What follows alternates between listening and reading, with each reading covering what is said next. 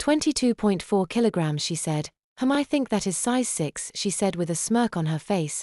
Now please go get on your pajamas and go to bed while I finish ordering all your things. I reluctantly walked out the room, got my pajamas on and went to bed. It is hard to explain. In a way I was angry that she was treating me this way, but I am not sure what came over me, as her being dominant and caring for me like that drew me closer to her. The rest of the weekend went off without a hitch. Emily went shopping as normal. Being so small, I tended to stay in so not to draw attention to myself.